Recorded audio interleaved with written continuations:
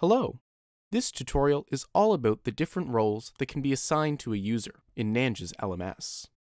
We'll look at each role individually and identify what each role can do in the LMS.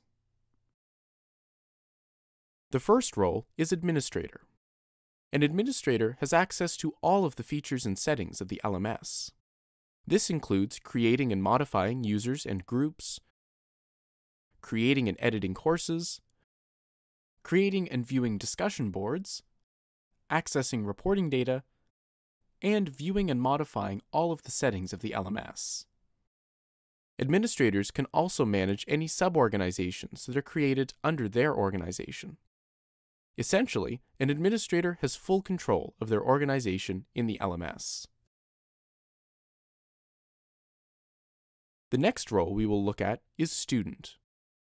Notice how students are missing many categories in the sidebar compared to an administrator. Students are limited to 4 main actions: accessing their course lists to complete their assigned courses, accessing discussion boards, accessing the reporting section to view their course scores, and editing their basic profile information. Most of the users in an organization will be students. The role of instructional designer has the same authorizations as a student with one important difference.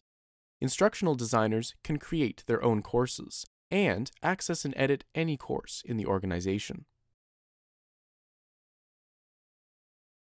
The role of content creator is similar to the role of instructional designer.